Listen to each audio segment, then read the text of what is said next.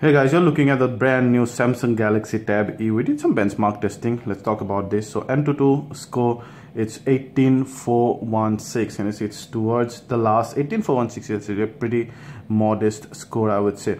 And then 2169 in 3D Mark Ice Storm Extreme, where the max of devices go to more than 10,000. Again, pretty low score there. Similar story with the multi-core in Valomo testing towards the last, and also slightly above but not very impressive in Metal score as well.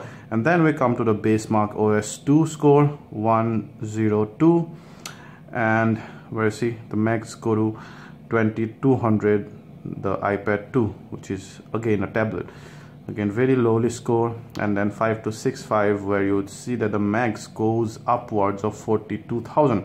So overall, I would say the benchmark scores are below average for the Galaxy Tab E. Thank you.